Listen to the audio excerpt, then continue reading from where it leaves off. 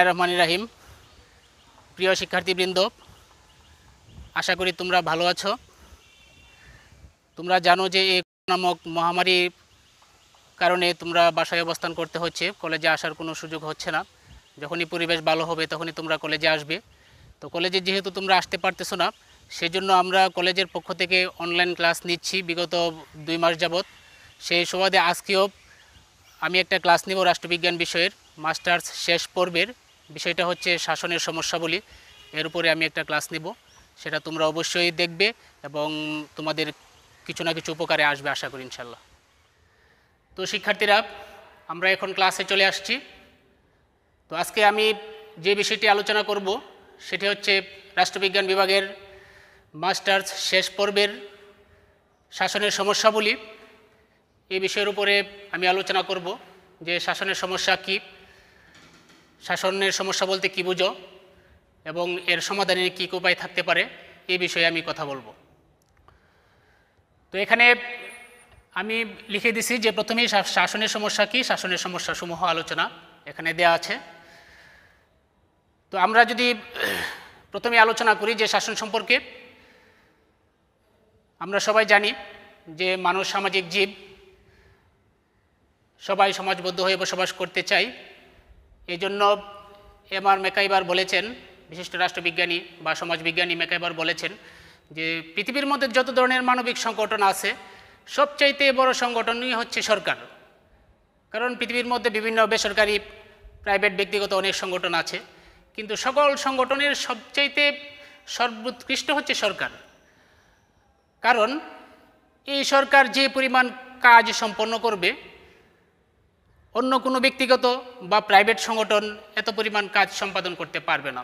এই জন্য অধ্যাপক ম্যাকাইবার বলেছেন যে পৃথিবীর মধ্যে যত ধরনের মানবিক সংগঠন আছে, সকল সংগঠনের সর্বোৎকৃষ্ট হচ্ছে সরকার।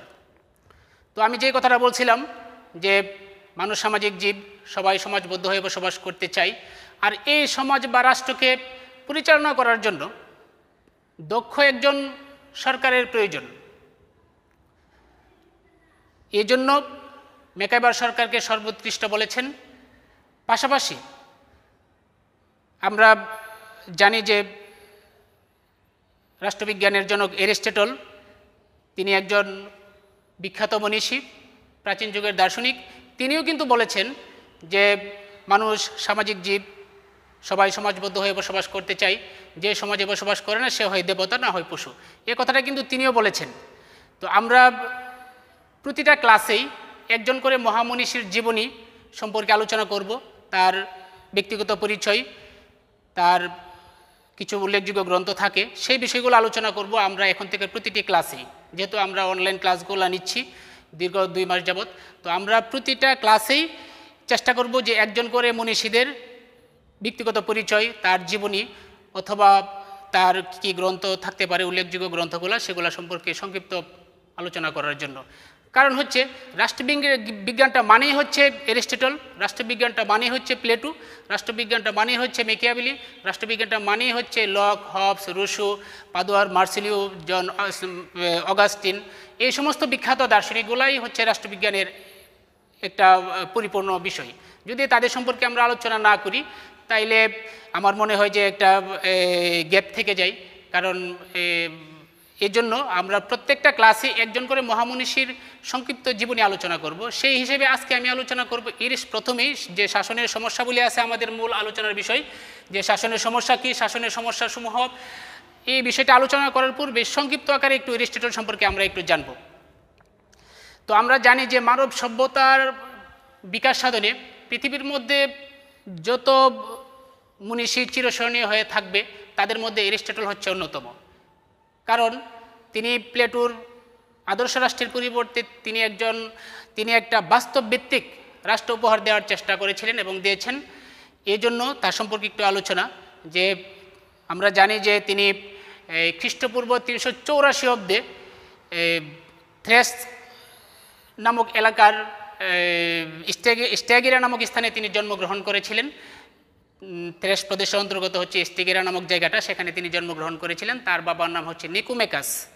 আবারও বলি যে এরিস্টটলের বাবার নাম হচ্ছে নিকোমেকাস।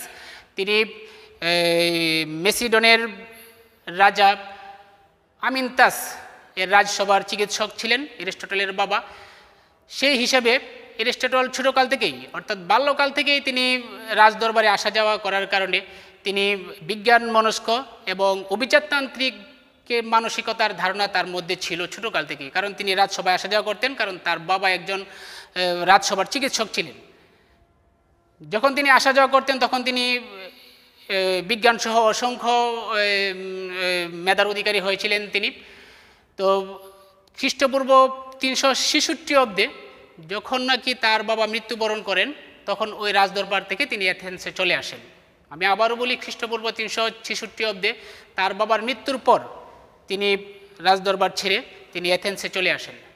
চলে এসে তিনি প্লেটোর যে বিখ্যাত শিক্ষায়তন একাডেমি ওখানে তিনি ভর্তি হন, ওখানে ছাত্র হিসেবে তিনি ওখানে ভর্তি হন। এখানে প্রায় তিনি 24 বছর শিক্ষা গ্রহণ করেছেন প্লেটোর এই প্রতিষ্ঠানে।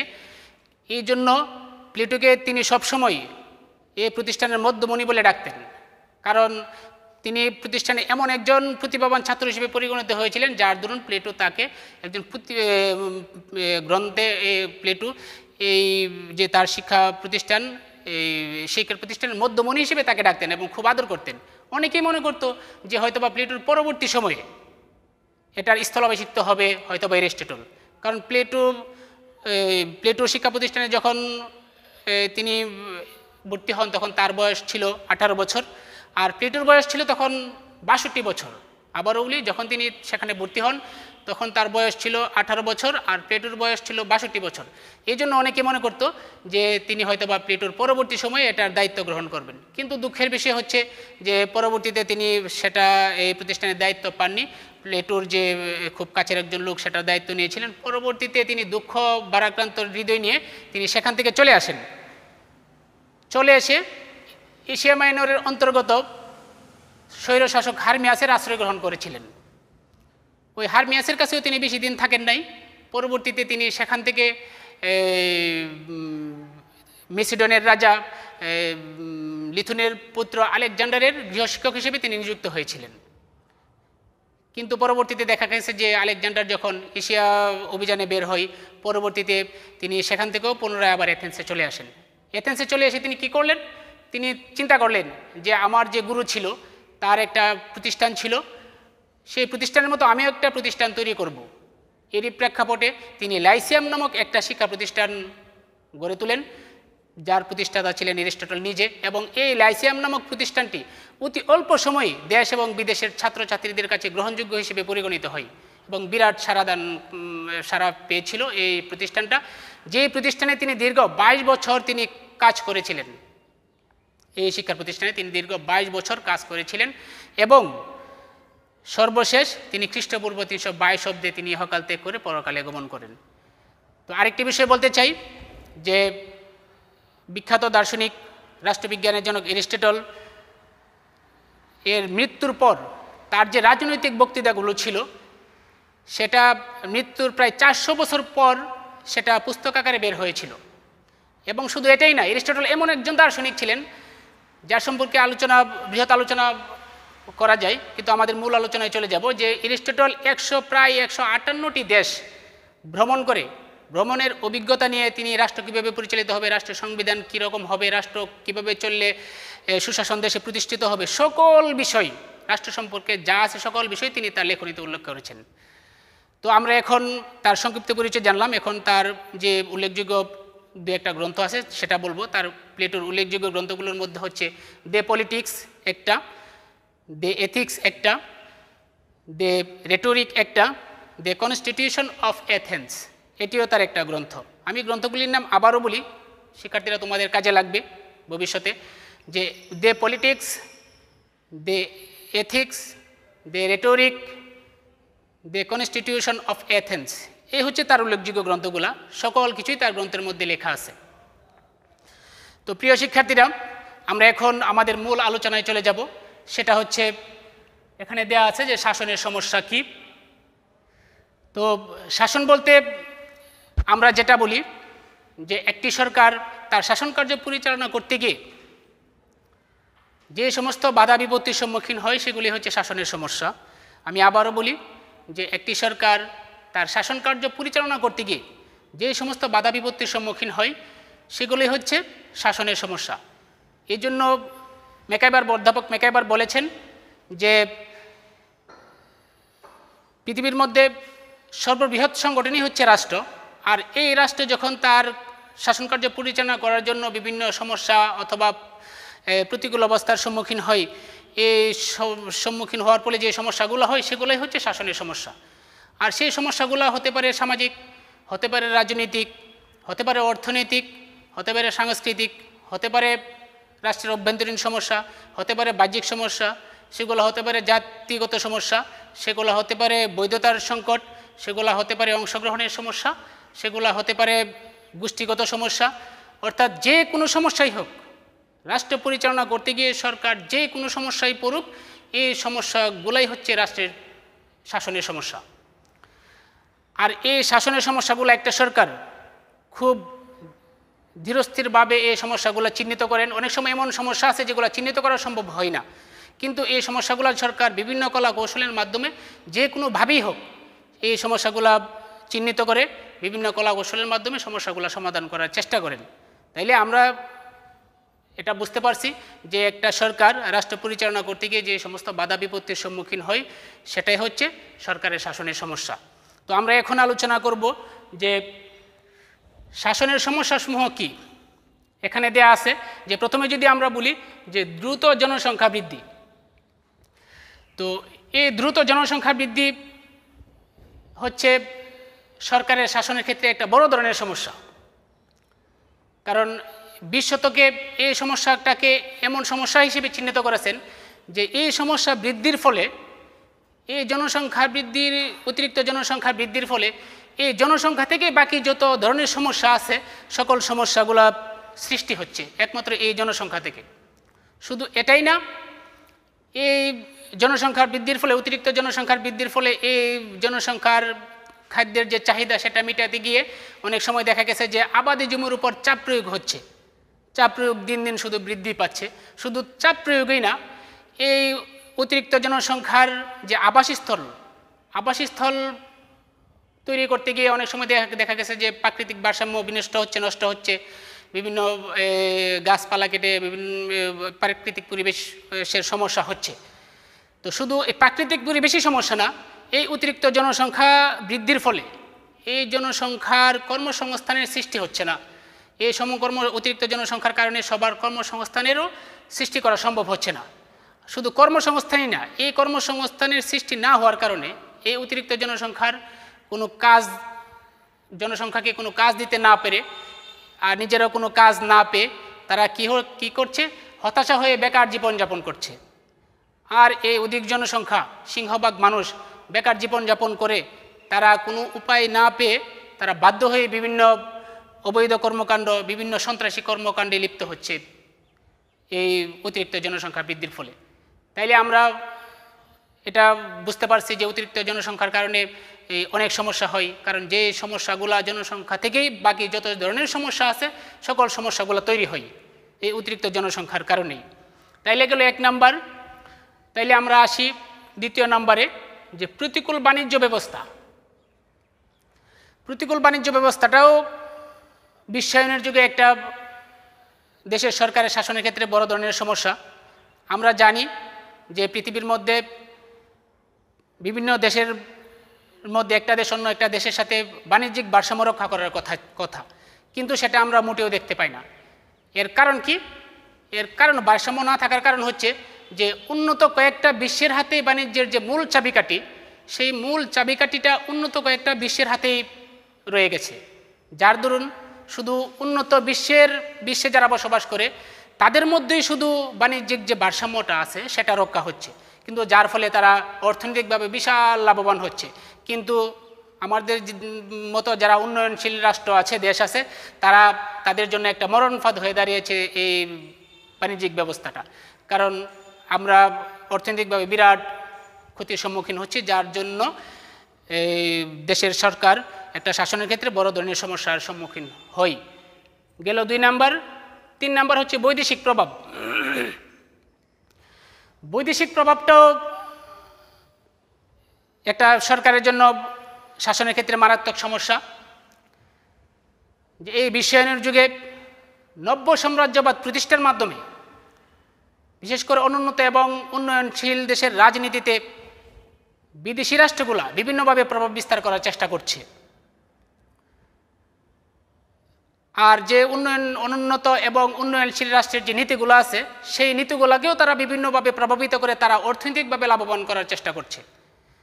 যে উন্নয়নশীল দেশের যে নীতিগুলো আছে এই নীতিগুলোকে তারা বিভিন্নভাবে প্রভাবিত করছে এবং প্রভাবিত করে কি করছে, তারা অর্থনৈতিকভাবে লাভবান হচ্ছে। যেমন তারা উন্নয়নশীল দেশের বিভিন্ন সেক্টরে তারা বিভিন্নভাবে ঋণ দিয়ে থাকে, বিভিন্নভাবে ঋণ দিচ্ছে।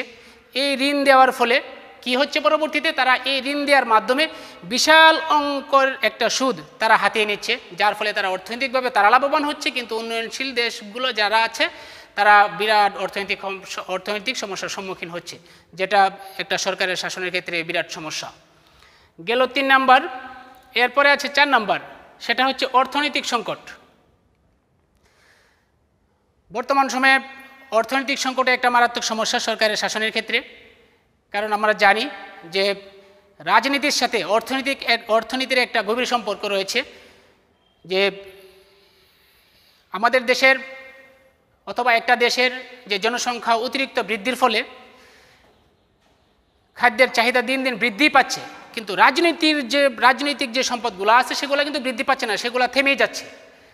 কিন্তু পরবর্তীতে দেখা গেছে কি যে এই বিশাল জনসংখ্যার চাহিদা মেটাতে গিয়ে এই একটা সরকার এই যে রাজনৈতিক সম্পদ বৃদ্ধি না হওয়ার কারণে একটা সরকার বিভিন্ন সমস্যার সম্মুখীন হয়, সেটাও হচ্ছে একটা বড় ধরনের সমস্যা।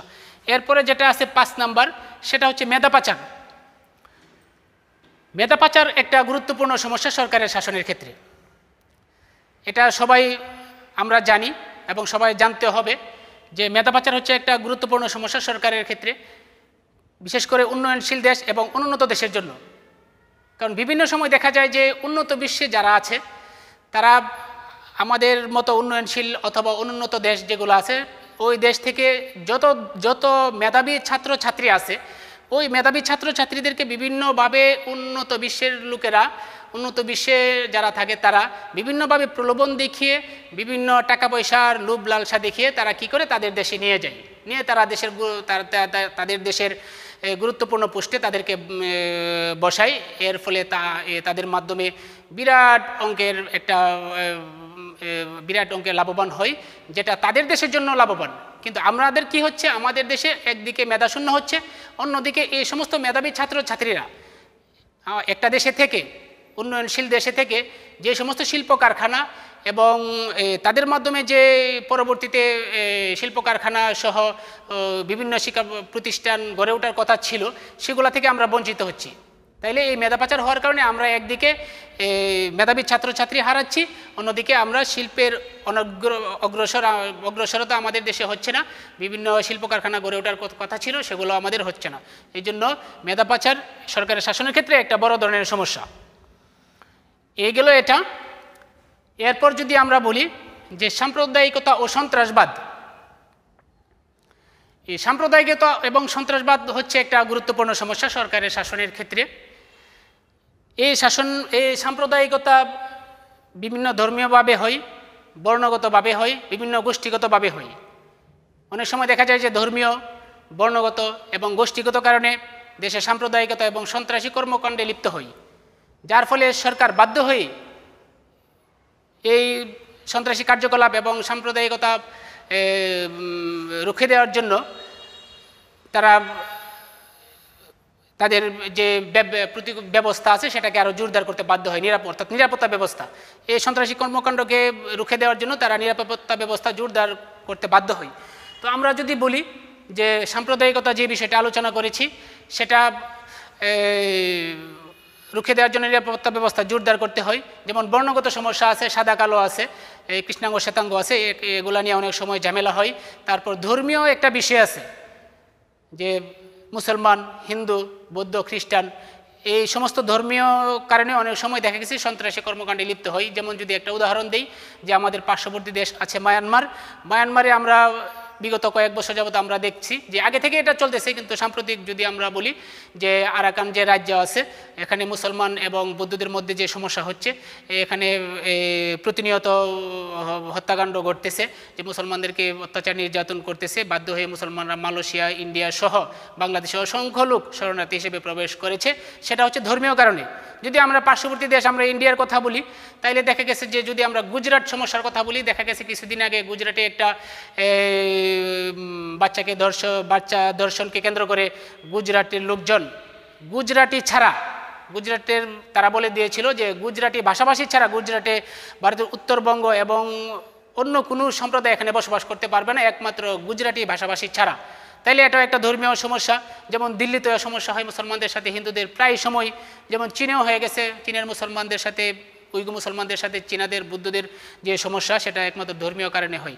এই জন্য এগুলা সমস্যা সমাধানের জন্য সরকার বিভিন্ন সময় তাদের নিরাপত্তা ব্যবস্থা জোরদার করতে হয়। কিন্তু দেখা গেছে কি এই সমস্ত ছোটোখাটো সমস্যার কারণে দেশে বিশৃঙ্খল অবস্থা তৈরি হয় এবং পরবর্তীতে কি হয়, সরকারের তার শাসনের ক্ষেত্রে মারাত্মক সমস্যার সম্মুখীন হয়। এটা হচ্ছে সাম্প্রদায়িকতা এবং সন্ত্রাসবাদ। এরপরে মরণাশ্রয়ের প্রসার। মরণাশ্রয়ের প্রসার একটা দেশের সরকারের শাসনের ক্ষেত্রে মারাত্মক সমস্যা। যে বর্তমান যুগ বিশ্বায়নের যুগ, প্রযুক্তি নির্ভর যুগ, আর এই প্রযুক্তিকে কাজে লাগিয়ে প্রত্যেকটা দেশ তাদের ক্ষমতা আধিপত্যকে টিকিয়ে রাখার জন্য তারা মরণাশ্রয় তৈরি করছে। এর ফলে তারা হাজার হাজার লক্ষ লক্ষ কোটি টাকা ব্যয় করছে, কিন্তু তারা এটা চিন্তা করছে না যে তাদের অর্থনৈতিক অবস্থা যে আস্তে আস্তে নিচে নেমে যাচ্ছে। কিন্তু তারা তাদের ক্ষমতাকে টিকিয়ে রাখার জন্য কি করছে, তারা প্রত্যেকটা দেশ মরণাশ্রয় তৈরি করছে। কিন্তু এর জন্য জাতীয় এবং আন্তর্জাতিকভাবে বিভিন্নভাবে চাপ দেওয়া হচ্ছে যাতে মরণাশ্রয়ের যে প্রসার এটা রোধ করা যায়, বন্ধ করা যায়। কিন্তু এর ফলে কি হচ্ছে, মরণাশ্রয় তৈরি করার ফলে কি হচ্ছে, একটা দেশ সবসময় একটা হুমকির সম্মুখীন থাকতে হচ্ছে। এই মরণাশ্রয় তৈরি করতে গিয়ে একটা দেশ সবসময় একটা হুমকির সম্মুখে থাকতে হচ্ছে, যেটা সরকারের শাসনের ক্ষেত্রে একটা বড় ধরনের সমস্যা। কারণ এর মাধ্যমে অর্থনৈতিকভাবে বিশাল একটা ক্ষতির সম্মুখীন হচ্ছে সরকার। এরপরে যদি আমরা বলি সরকার গঠনের সমস্যা, আমরা জানি যে সরকার গঠন করতে গেলে কিছু বিষয়ের প্রয়োজন হয়, কিছু নিয়ম নীতি আছে, কিছু কাজকর্ম আছে। তার মধ্যে একটা হচ্ছে নির্বাচন, এটা অবশ্যই থাকতে হবে সরকার গঠন করতে গেলে। আরেকটি হচ্ছে গণভোট এবং রাজনৈতিক যে দলগুলো থাকে তাদের মধ্যে সহমর্মিতার যে ভাবটা সেটা থাকতে হয়। কিন্তু অনেক সময় দেখা যায় যে ভোটের ক্ষেত্রে অনেক সময় ভোট কারচুপির কথা বলা হয়, অনেক সময় ভোট দিতে গেলে ভোটারের অংশগ্রহণ নিশ্চিত হয় না, ভোটাধিকার কম থাকে। এই সমস্ত কারণে একটা দেশের সরকার সব সময় একটা শাসনের ক্ষেত্রে সমস্যায় পড়ে থাকে এবং সরকারের যে টিকে থাকার বিষয়, এই টিকে থাকাটাও অনেক সময় দায়ী হয়ে যায় এই বিভিন্ন কারণে। তো এটা গেল যে সরকার গঠনের সমস্যা। এরপরে আছে সম্পদের অপ্রতুলতা। সম্পদের অপ্রতুলতাও সরকারের শাসনের ক্ষেত্রে একটা মারাত্মক সমস্যা। যে বর্তমান যুগে, আধুনিক যুগে যে অনেক সময় দেখা গেছে যে দক্ষ জনসম্পদের অভাব, প্রাকৃতিক সম্পদের অভাব, এই সমস্ত সম্পদের অভাবের কারণে, প্রযুক্তিগত সম্পদের অভাব, এই সমস্ত সম্পদের অভাবের কারণে অনেক সময় দেখা গেছে কি সরকার তার যে বার্ষিক পরিকল্পনা, সেই পরিকল্পনাটা সঠিকভাবে নিতে পারছে না। এই সমস্ত সম্পদ কম থাকার কারণে, অর্থাৎ না থাকার কারণে তার বার্ষিক যে তার যে বার্ষিক যে একটা রিপোর্ট সেটা প্রদান করতে পারছে না, এই সমস্ত সম্পদগুলো কম থাকার কারণে। তাইলে এটাও একটা বড় ধরনের সমস্যা যে সম্পদের প্রতুলতা, সেটা একটা সরকারের শাসনের ক্ষেত্রে বড় ধরনের সমস্যা। এরপর আমরা যদি যে বলি যে পরিবেশগত সমস্যা, পরিবেশগত সমস্যাটা হচ্ছে সরকারের শাসনের ক্ষেত্রে একটা বিরাট সমস্যা। পরিবেশগত সমস্যাটা মূলত হয় ঘর বাড়ি তৈরি করার ক্ষেত্রে অনেক সময় দেখা যায় যে গাছপালা কেটে ফেলতে হয়, যার দরুন প্রাকৃতিক পরিবেশ নষ্ট হয় এবং খাদ্যশস্য বিনাশ হয়। শুধু এটাই না, প্রাকৃতিক পরিবেশই নষ্ট না, অনেক সময় দেখা গেছে যে গাছপালা কেটে ফেলার কারণে যে তাপমাত্রা শুধু বৃদ্ধি পায়, আস্তে আস্তে তাপমাত্রা বৃদ্ধি পায়। শুধু তাপমাত্রাই না, গ্রিন গ্যাসও বৃদ্ধি পায়।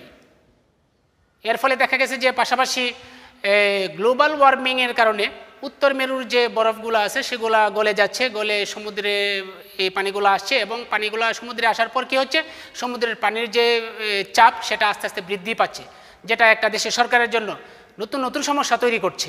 সেটাও একটা বড় ধরনের সমস্যা, সেটা হচ্ছে পরিবেশগত সমস্যা। আর একটা হচ্ছে এখানে আছে যে রাজনৈতিক সমস্যা। রাজনৈতিক সমস্যাটাও একটা বড় ধরনের সমস্যা একটা দেশের জন্য, বিশেষ করে উন্নয়নশীল দেশ এবং অনুন্নত দেশের জন্য রাজনৈতিক অস্থিতিশীলতা একটা বড় ধরনের সমস্যা। যদি আমরা বলি যে আমরা বাংলাদেশ একটা উন্নয়নশীল দেশ, সেখানে যদি আমরা রাজনৈতিক পরিবেশগুলো বলি তাহলে সেখানেও বড় ধরনের সমস্যা হয়।